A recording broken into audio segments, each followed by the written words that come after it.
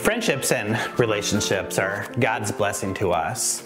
Who we surround ourselves with and how we relate to those people are some of the most critical decisions that we're ever going to make in our lives. Our traveling companions determine the direction and the quality of our lives. I have a question for you. Where are your relationships leading you? Over the next 4 weeks at the Water's Edge, we're going to look at what the Bible says about relationships.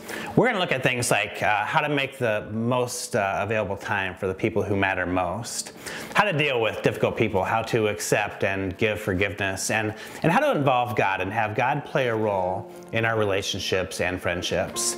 If you're seeking to grow as a parent, a spouse, a friend, a coworker, or whatever, the next few weeks at the Water's Edge are for you. This is a great series to bring somebody with you, so we'll see you on Sunday at the Water's Edge.